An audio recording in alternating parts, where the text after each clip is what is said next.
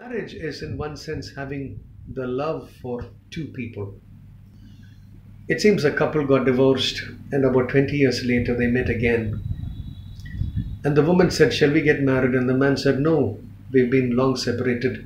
I have no love for you."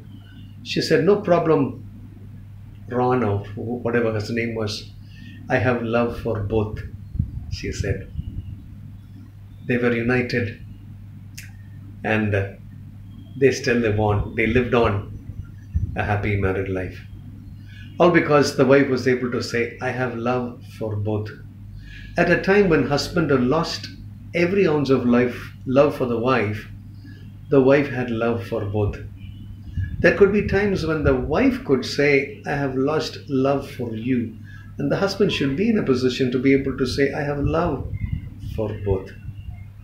Isn't that amazing? It's a wonderful, spiritual, supernatural, divine, mystical union and a force of love and life that flows through this divine institution of God ordained marriage.